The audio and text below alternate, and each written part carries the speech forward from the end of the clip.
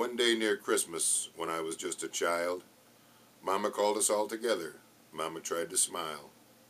She said, "You know, the cotton crop hasn't been too good this year. There's not a lot of spending money, and well, at least we're all here.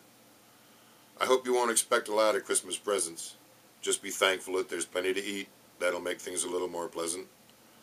And us kids got to thinking how really blessed we were.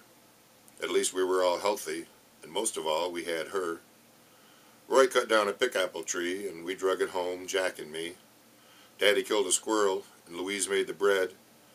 Reba decorated the tree with popcorn strings before we went to bed. Mom and Daddy sacrificed because this Christmas was kinda lean. After all, they were the babies, Tom and Joanne, and babies need a few things.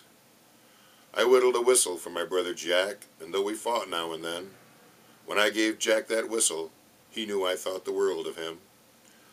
Mama made the girls dresses out of flour sacks, and when she ironed them down, you couldn't tell that they hadn't come from town.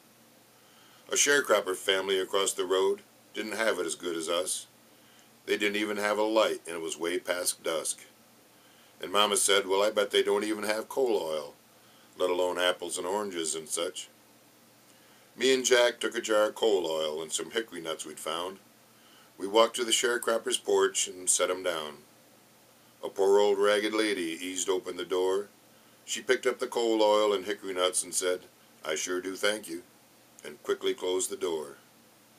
We started back home, me and Jack, and about halfway we stopped and looked back, and in the sharecropper's window at last was a light. So for one of the neighbors and for us, it was a good Christmas night.